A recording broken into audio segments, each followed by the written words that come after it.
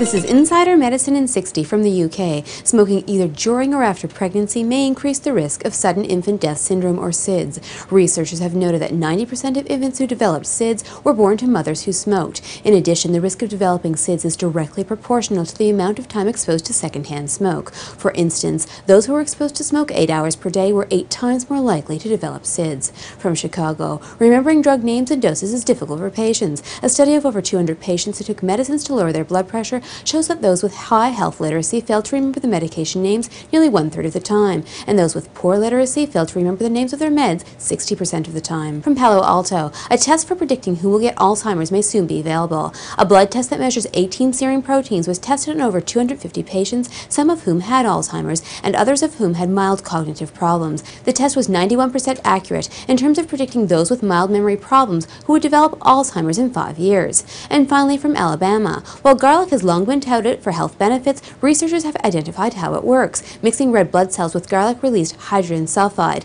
This compound acts as an antioxidant, causing blood vessels to relax and increase blood flow. For Insider Medicine in 60, I'm Dr. Susan Sharma.